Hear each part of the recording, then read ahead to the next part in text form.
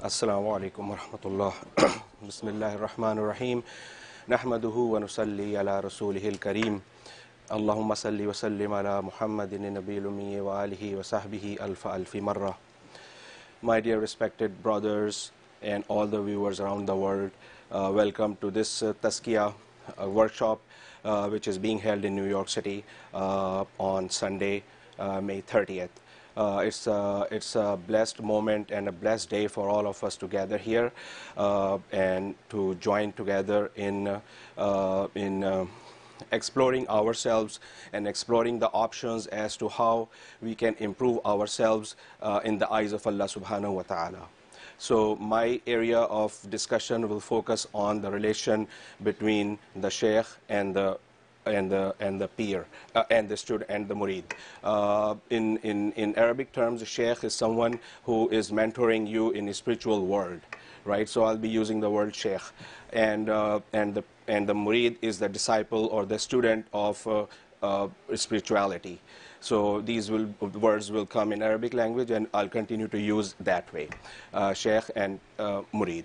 The relation between Sheikh and Murid is a very unique one.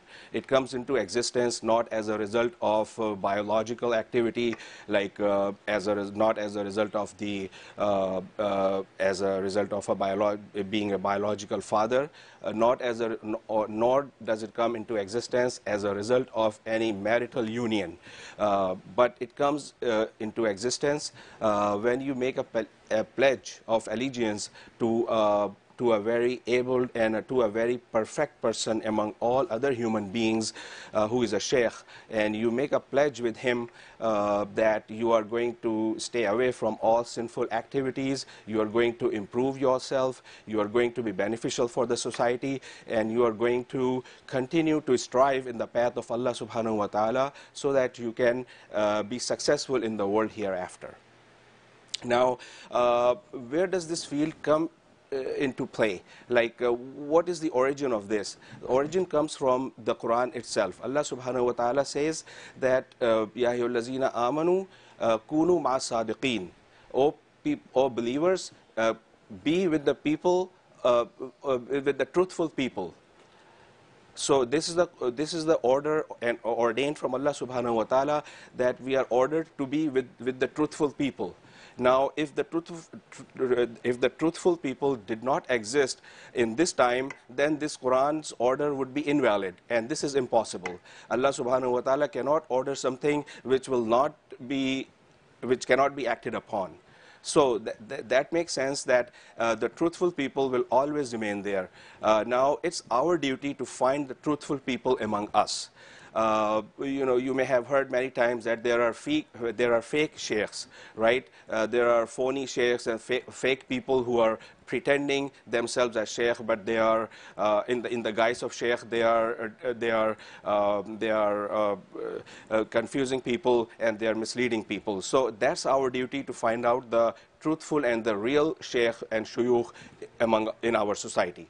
So what happens is that when you have decided that you have found the right sheikh, you are also allowed to make istikhara to confirm yourself that you are going to benefit from that particular sheikh. Once you have a full sense of commitment and full confidence that you are going to benefit from such and such person in the spiritual world, then you give 100% of yourself to that sheikh. You go to him, you make pledge with him, make certain promises with him, and you try to abide by those promises forever. We are all humans. If at any time those promises are broken, you come back to Sheikh and inform him again that this is what happened, I made a mistake, and I confess in front of you, and I just want to make a tawbah again. Be very frank and be very upfront with your Sheikh. There is nothing to hide from your Sheikh, right? Because he's your mentor, and this mentorship is something in which you have to tell your weaknesses to your Sheikh. If you keep hiding yourself, or if you keep hiding your weaknesses, then you're not going to benefit from your Sheikh. All right? So this is very important, that the relationship should thrive in a very healthy environment. That environment is created by your thoughts.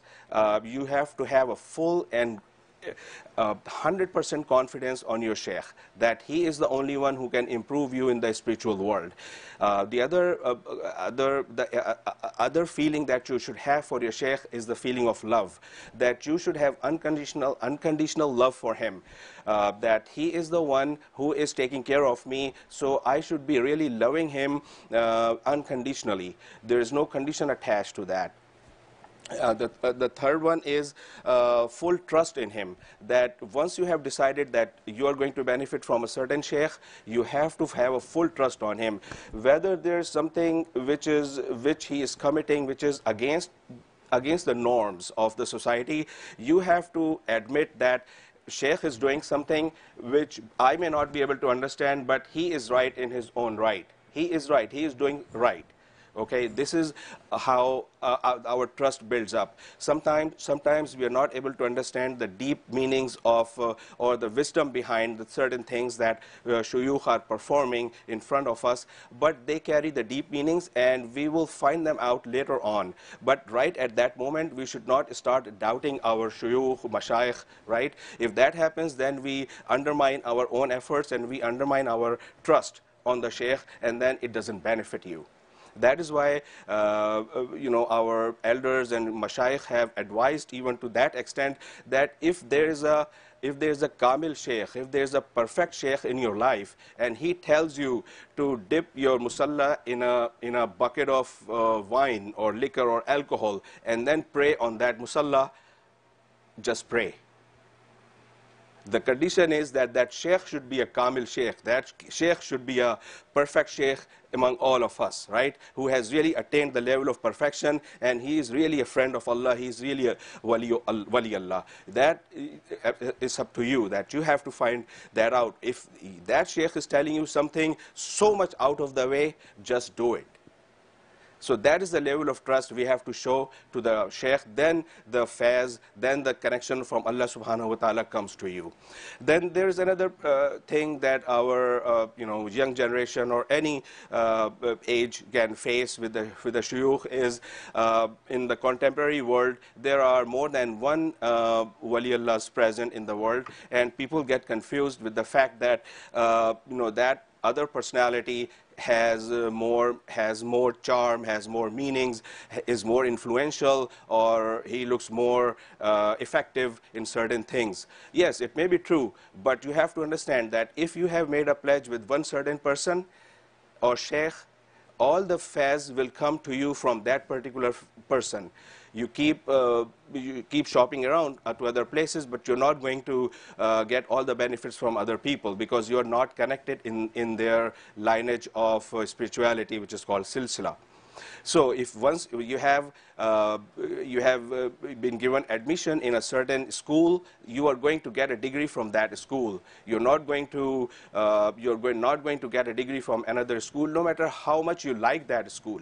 It does not mean that we should start undermining or disparaging other people or other shuyukh. We have to give respect and utmost respect to all of our shuyukh or mashayikh in the world, but the most love and the most the thought in our mind that the most beneficial for me is my sheikh should come from our sheikh. After having said that, we have to keep in mind that once you have selected the sheikh, now it's up to us that how we behave with sheikh. There's a very common paradigm and very common advice given to all of us that we have to keep informing our sheikh what is happening in our lives. We just don't disappear from the presence of shuyukh. What happens is that sometimes we just get too busy in the worldly affairs. We take advice from our shuyukh and then we just disappear. We may not be able to produce the outcome or inform the sheikh that this is what's happening in our life, and then all the things start to fall apart and you don't get the real benefit of this pledge. what we call in Urdu is ittila and ittiba, that you are always informing your sheikh how much ittiba, how much following you are doing, how much activities you are doing in the right way. Or if you are not able to perform any activities, don't be shy of that fact. Stay connected with sheikh, come to his presence, come to his company, and inform him that I'm not able to follow any of the commands that you have told me. Sheikh, tell me what should I do. So that connection should remain there no matter how busy we are. You know, whatever thing we give importance to, we get attached to that, and we benefit from that. If the things fall by our wayside and if we don't really give attention or importance to a certain thing, then those things don't benefit us. So it's very important that we stay connected with our sheikh. Also, it's very important that by connecting, we have to find out that what our shuyukh likes, what our sheikh likes. You know, if he likes a certain gift or something that you can give him, just bring that gift. You know, the gift brings love between you and your sheikh, right? He is giving you so much, right, of his time, of his devotion, he is giving you the best gift of the world, right? The connection to Allah subhanahu wa ta'ala. What we can do is we can bring him some nice gifts. You know, that way it's a two-way traffic. And this is a sunnat of Rasulullah sallallahu alaihi wasallam, that we exchange gifts among ourselves to improve and enhance the love and connection among us. So these are other things that we have to keep in mind, and this is sincerely very highly needed. This is the need of the time, to get connected with the sheikh of our time. And especially we are so lucky and fortunate that I can't thank enough to Allah subhanahu wa ta'ala for just one thing alone, that our sheikh is not only a spiritual sheikh, he is a mufti, he is an alim, and he is a wise person in himself. He carries a lot of wisdom in himself, which I have seen over years. So that wisdom is not everybody's character or trait. Some people, I'm not undermining anybody, but some people just don't lack that, don't have that much wisdom or that much ilm. MashaAllah, our Sheikh, Allah Pak, has really given us, like, as in one package, there's so much that we can benefit from, and we can really get connected to Allah subhanahu wa ta'ala more easily. That if we have any religious question to ask, he is right there to guide us. If we have any spiritual question, he is there to guide us. If we have any religious issue that needs to be solved, he carries so much wisdom that he guides you through that also. So it's like one package in which you can learn so much and you can improve your lives so much. We have to really take care of it. This is a gift of Allah subhanahu wa ta'ala for us and for the people of America, that they should recognize the talent and the abilities that he has sent in just one person alone, mashallah. So this is something we have to take care of. We cannot just ignore this fact. We cannot ignore our spiritual corner. We have to bring it in our mainstream lives, and only then we can improve our lives. So this was a small talk I wanted to share with you. Thank you very much, Raham TV, for giving me this opportunity to connect with you and connect with the world and get everybody on board with this Tazkiya workshop. Thank you very much.